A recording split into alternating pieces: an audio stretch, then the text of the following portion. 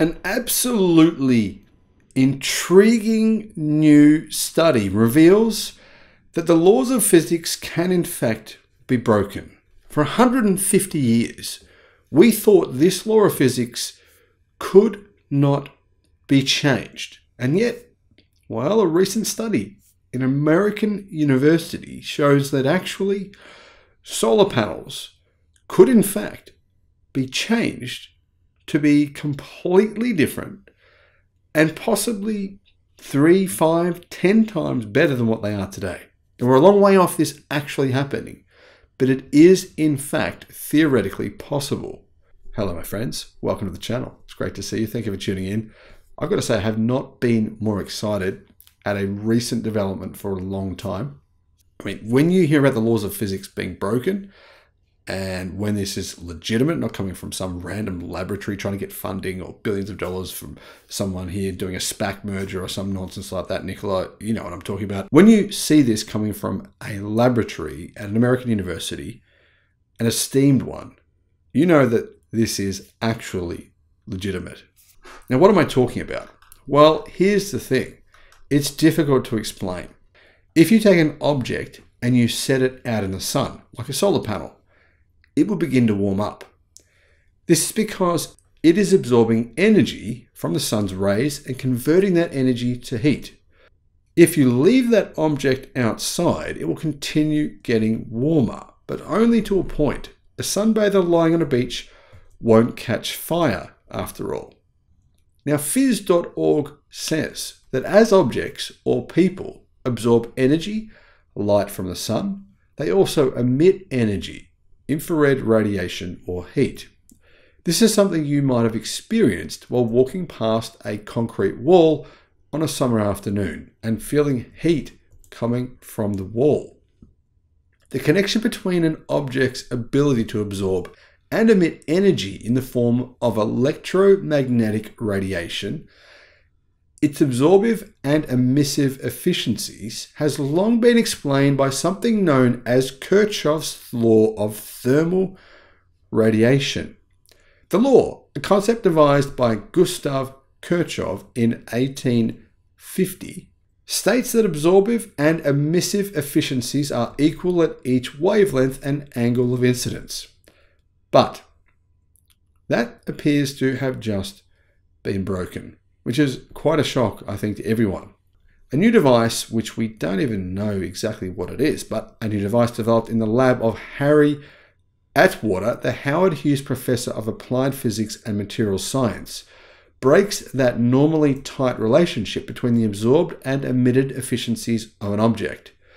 This invention may also have important implications for sustainable energy, such as solar power, harvesting systems, and the development of certain types of camouflage. Now, the reason this device is so intriguing is because solar panels, when heated to a certain point, no longer work efficiently.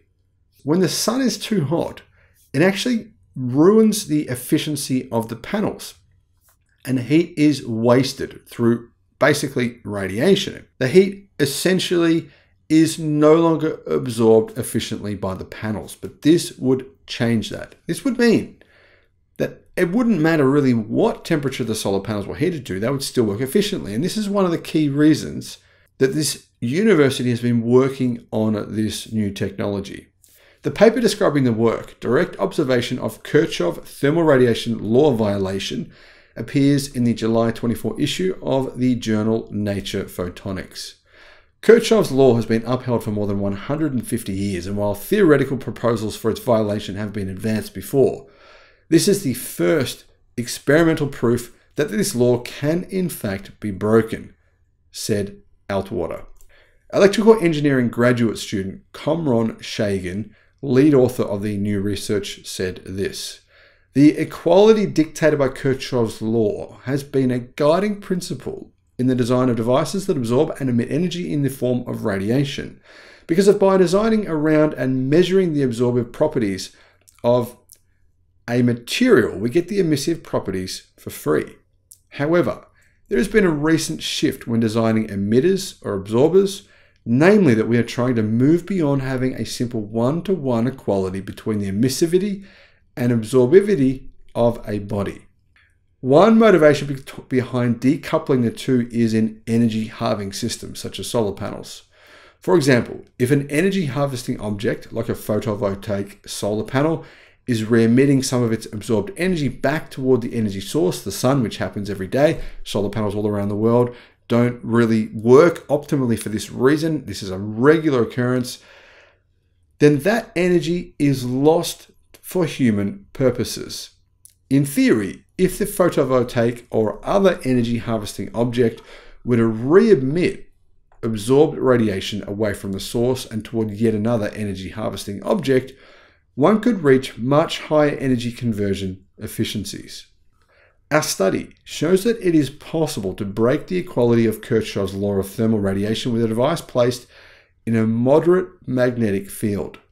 The device itself combines a material that has a strong magnetic field response with a patented structure that enhances absorption and emission in infrared wavelengths.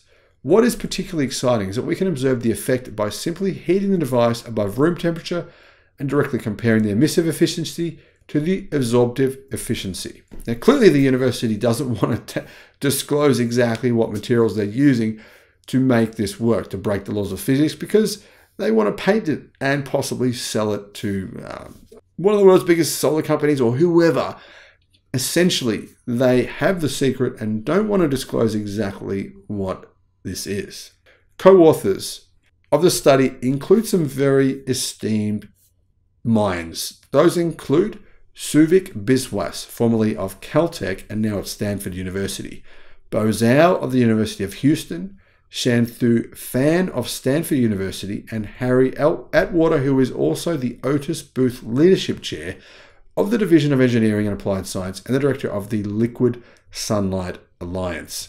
Clearly, if you are the Director of the Liquid Sunlight Alliance, you have a bit of a vested interest in holding this technology for yourself. So what exactly is the Liquid Sunlight Alliance? Well, the Liquid Sunlight Alliance was founded in 2020 and is directed by Harry Atwater himself. It's one of two projects in the Fuels from Sunlight Energy Innovation Hub funded by the US Department of Energy, Office of Science, Basic Energy Sciences. The vision is to establish the science principles by which coupled microenvironments directly generate liquid fuels from sunlight, water, carbon dioxide, and nitrogen. So to me, it sounds as though this project is essentially owned by the United States government, who probably would prefer to keep this technology from falling into Chinese hands. Thus the reason we don't know exactly what these materials are. Thanks for watching. Let me know your thoughts in the comments. Bye-bye.